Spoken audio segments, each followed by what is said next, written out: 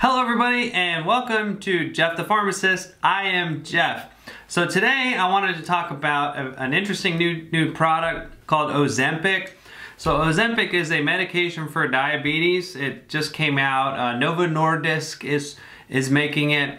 And it's similar to other medications like Byetta, like Victoza. It's also similar to Saxenda, which is a weight loss drug. And what it is it's called a GLP-1 agonist. And what that means is it's a medication that acts like a hormone that's produced in your body. And the hormone GLP-1, what it does is it increases the amount of insulin that your pancreas produces in a way that is responsive to the amount of glucose in the bloodstream. So by itself, it doesn't cause a lot of hypoglycemia. Another thing that it does is it delays gastric emptying. That just means it delays the food from the stomach from passing into the small intestines. And that can be good and bad. The good part of it is that you can lose weight, which is lovely because we all need to lose weight. And the bad part of it is that it can cause a lot of side effects like nausea and vomiting, diarrhea, constipation, abdominal discomfort. And in the clinical studies, I'm just going to show you some percentages here. So nausea in the highest dose Ozempic group was 20% versus 6% in the placebo group. Vomiting was 9% versus 2% in the placebo group. Diarrhea was 8.8% versus 2% in the placebo group. 5.7% abdominal pain in the Ozempic group versus 4.6% in the placebo group, and constipation was 3.1% versus 1.5% in the placebo group. So this is by far the most common side effect is like upset stomach, you could call it, vomiting, nausea, diarrhea, these kind of side effects. And a consequence of that actually is related to another side effect that occurs, which was kidney damage. So people, when they're having nausea, diarrhea, vomiting, that can cause dehydration. And dehydration can lead to kidney damage. And some people had severe kidney damage and actually had to go on dialysis because of Ozempic. It wasn't that many people, but it was something that was mentioned in the clinical trials. There was also a higher propensity of people to get gallstones. It was like 1.5% of people in one of the studies got gallstones and 0.4% in one of the other studies got gallstones versus placebo, which it wasn't. Gallstones weren't really an issue in the placebo group. So for some people, the medication causes gallstones, and that can result in people actually having to get their gallbladder removed completely. So that was an issue in the clinical study as well.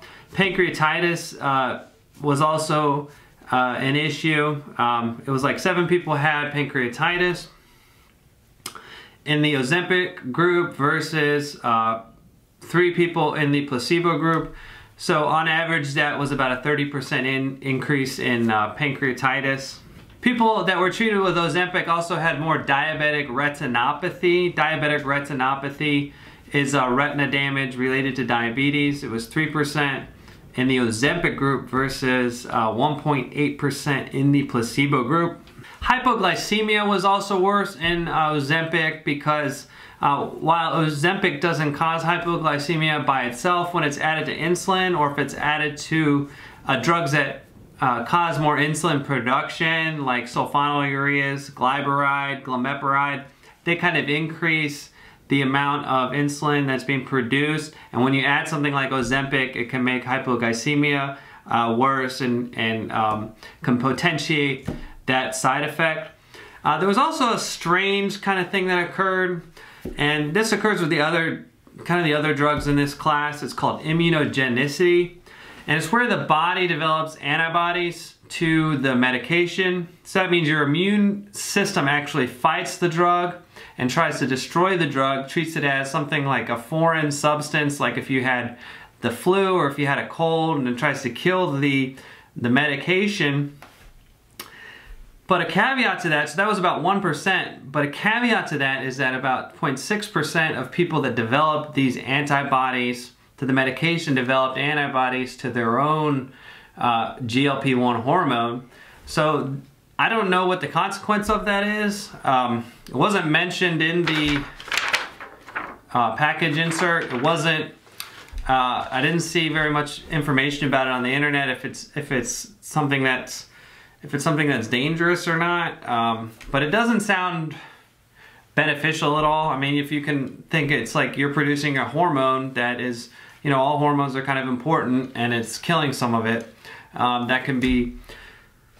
that would be concerning, and that did occur in some people. About 0.6% of people that took Ozempic. Because of the upset stomach type side effects, the dose is increased slowly, 0.25 milligrams at the same time every week to 0.5 milligrams at the same time every week, and then your doctor will decide whether they want you to increase to 1 milligram a week, and that's to reduce the chance of the nausea, vomiting, dehydration that can occur with the medication.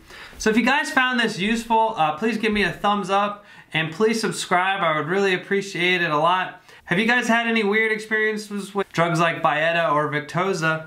Let me know. I want to thank you guys for watching. Thanks a lot.